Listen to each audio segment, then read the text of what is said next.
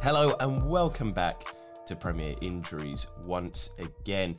We are talking about FPL attack for game week 36, and just remember that game week 36 is a blank game week for Arsenal, Chelsea, Leicester City and Manchester United. So before you do any sorts of transfers, before you get in Mason Greenwood, because I know that you're all going to be liking and wanting him in your teams, remember that he's blanking this game week, so maybe hold off there.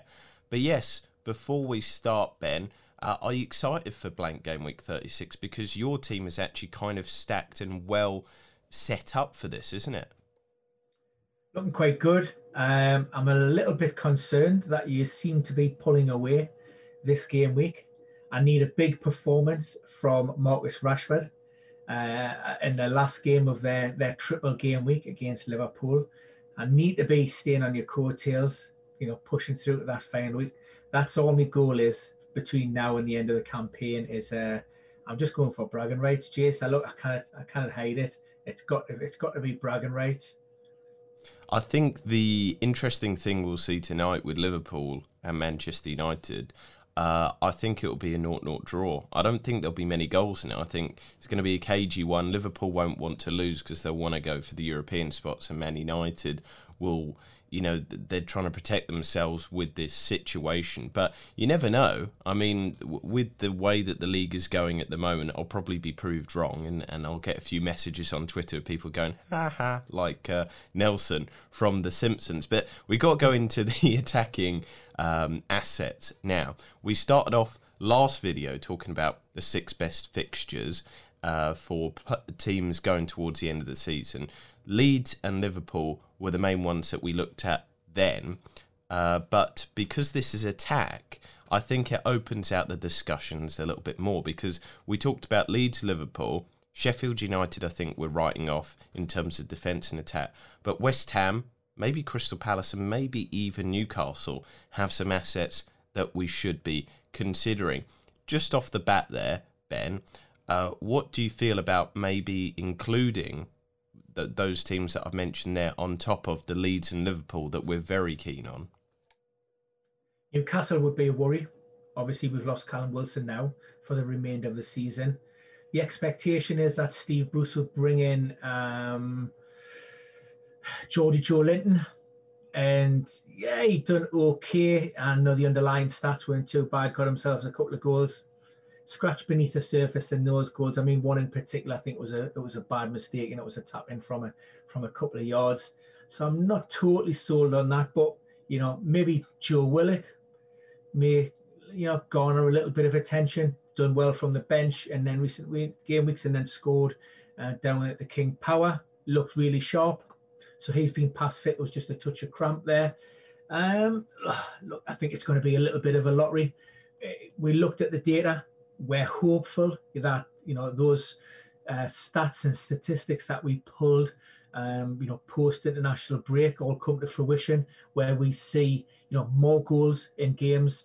Defensive clean sheets are harder to come by, and like I say, with the exception of maybe 1 or 2 teams, the Sheffield Uniteds of this world, that really opens it up for the possibility to pick up a couple of cheap differentials, a couple of good enablers in there across the board, because there's going to be a lot of chopping and changing. Liverpool, at the time of recording, which is Thursday, Liverpool are expected to have 10 players out against Manchester United. Manchester United made 10 changes for their game earlier in the week, and there was a couple of names on that list that, in all honesty, I'd never even heard of.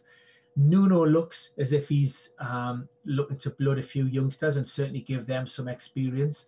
And, that's a sort of blueprint that I would expect other managers to adopt now that teams are safe and, in theory, don't really have a lot to play for.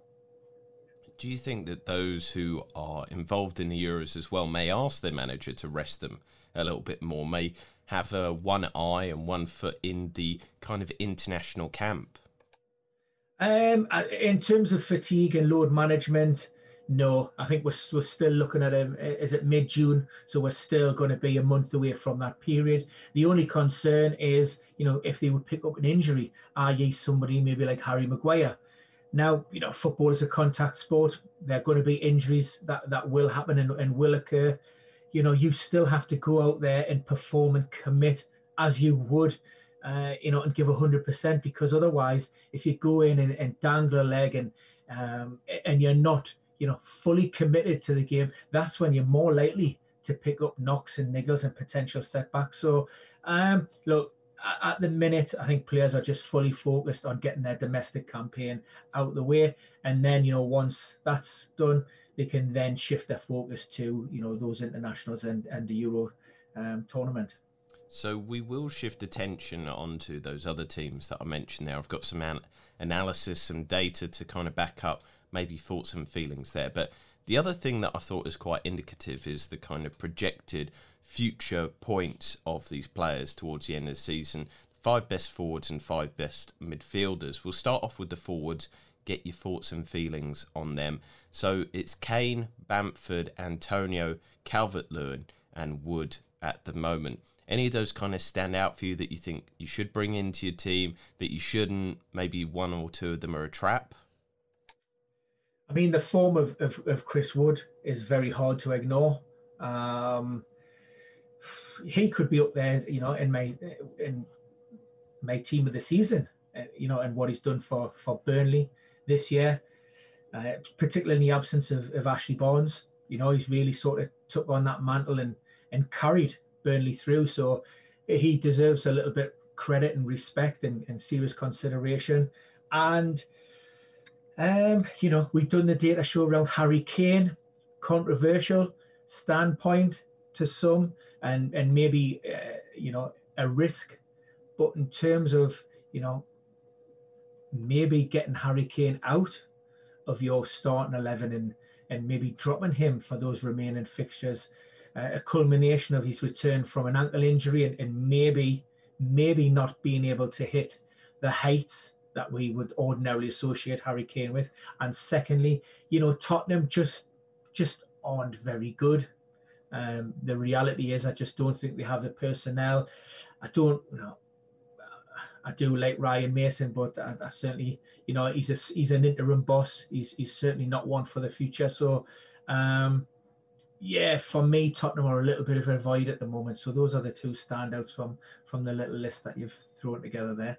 I think one of the things that stands out for me almost is Bamford as well, because the news that you've discussed today is that Phillips is going to be back in that Leeds midfield. I think he's such a good facilitator, and that strengthens my belief in Bamford to kind of get where he needs to be, because over the last few games he has looked a bit tired. I'm not sure if that's just fatigue from this very trying season, but Leeds at certain times have also lacked some of the impetus and that creativity, and obviously against Tottenham they did a fantastic job. So if they can push on from that towards the end of the season, I think Bamford is looking good. Antonio is an interesting one because the good fixtures are back, but the form is not with the Hammers at the moment, so that will be one to consider.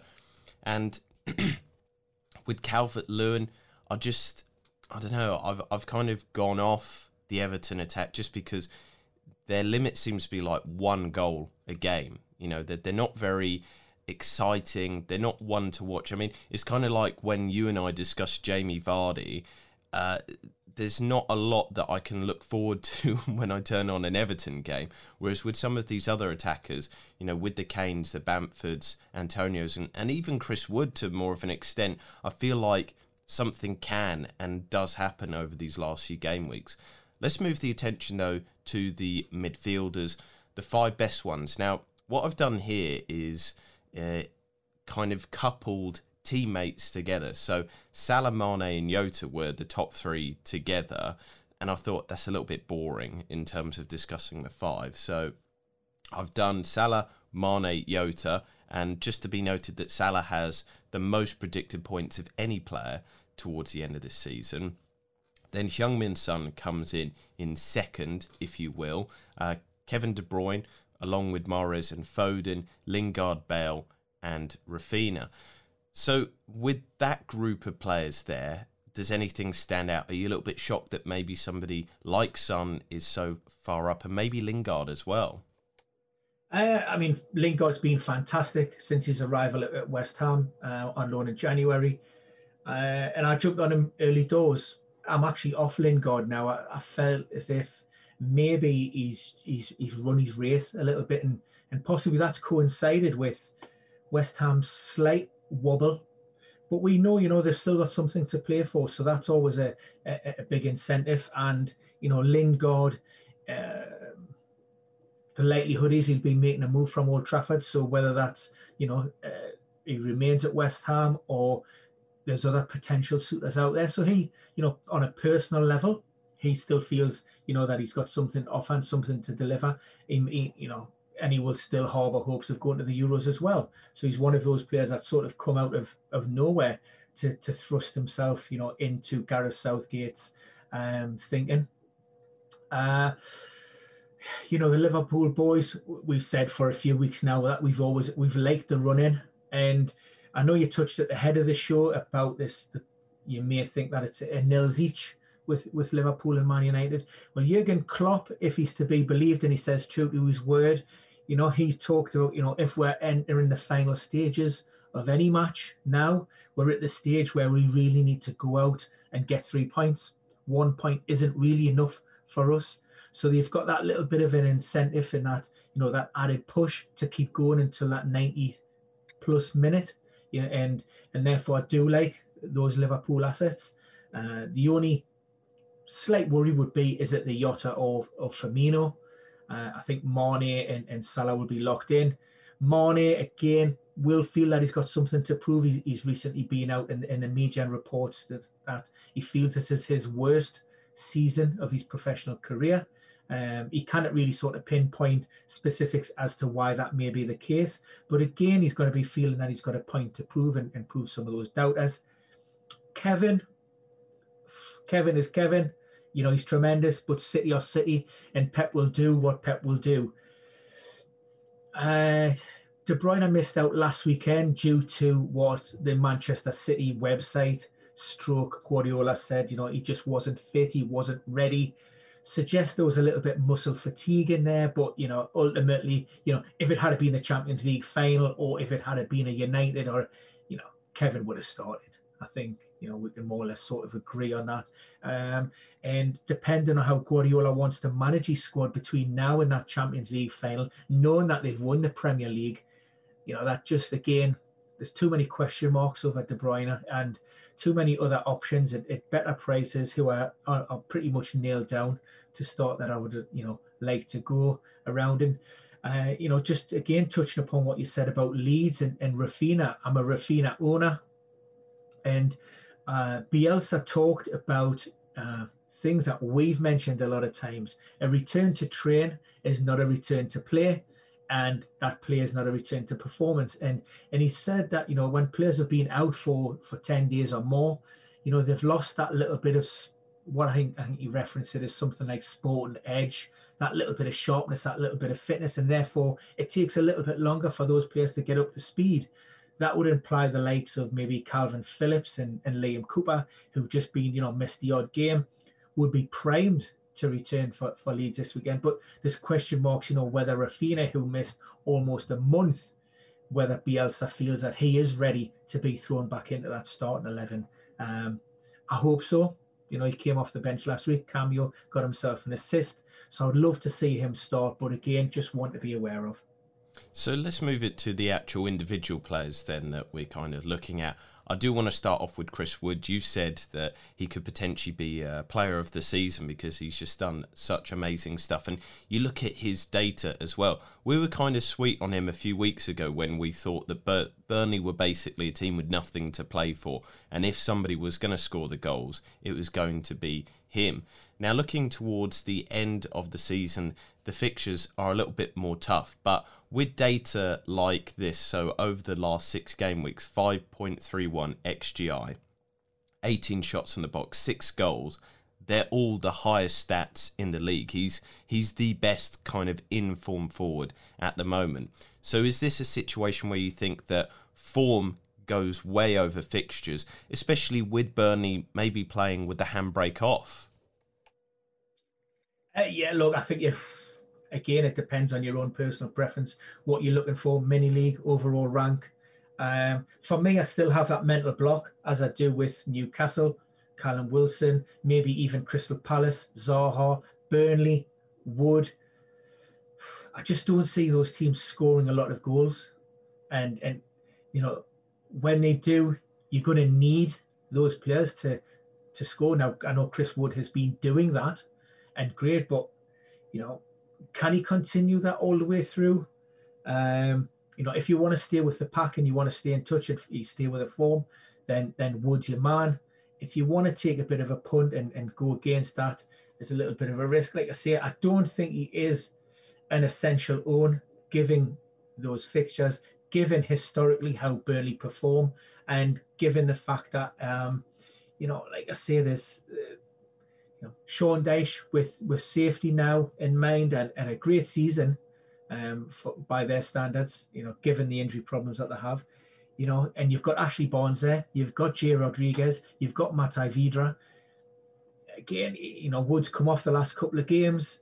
You know, do we see maybe Sean Dyche planning more for next season as well? I know Chris Wood has picked up a couple of knocks, so it could be that he may look to protect him and think, you know what, you've done your job, you've had a great season. You know, we just don't know. So do I think he's essential? No. So yeah, we go with that one.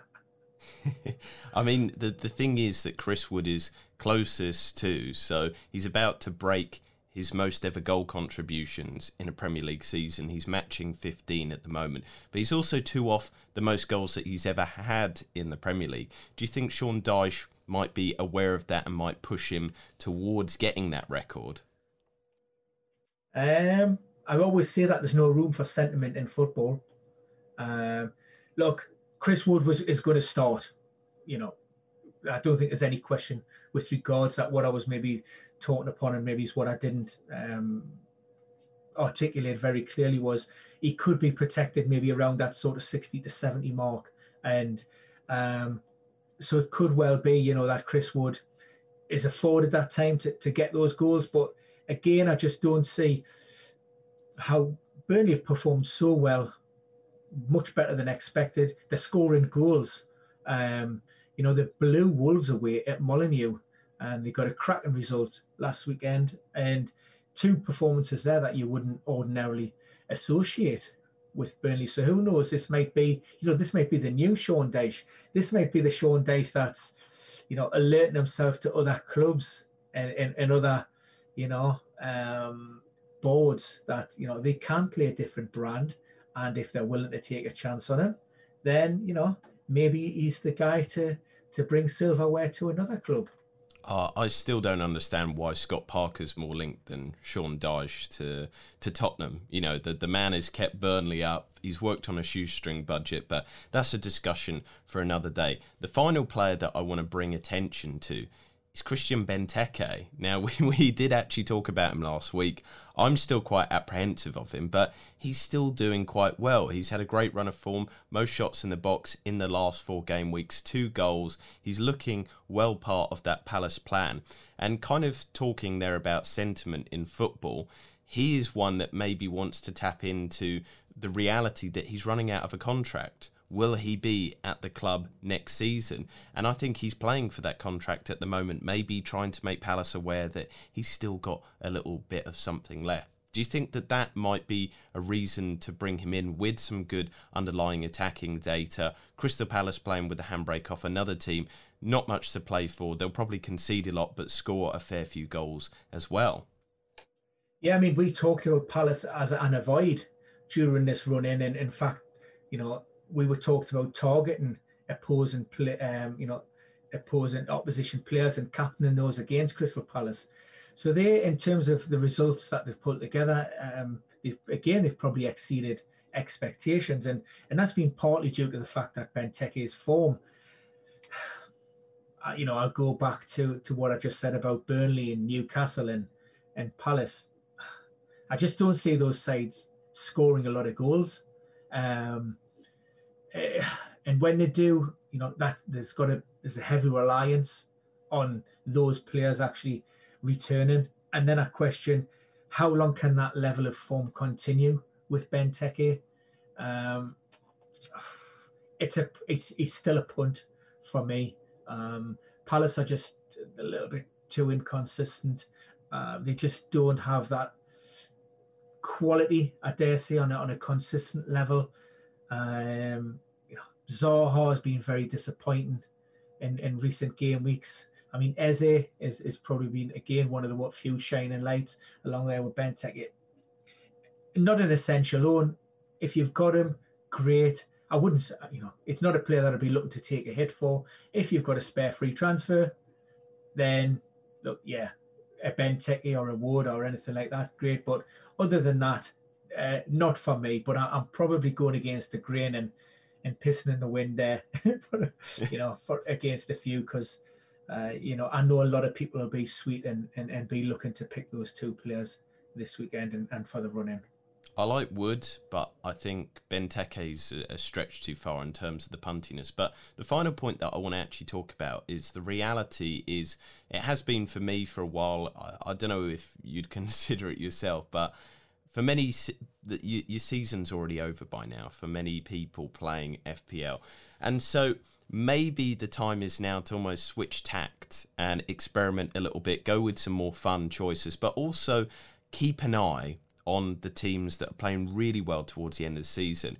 The kind of case in point that I think of is West Ham. They had an excellent run towards the end of last season, and they kept that going until, I think, injuries, maybe fatigue, maybe just a lot of things combined for a perfect storm of negativity. Then I look at somebody maybe this season, Leeds. They're finishing the season really well, and it kind of works out well. The Liverpools, the Manchester Uniteds, Man Cities, they're going to be fine next season. They're always there or thereabouts.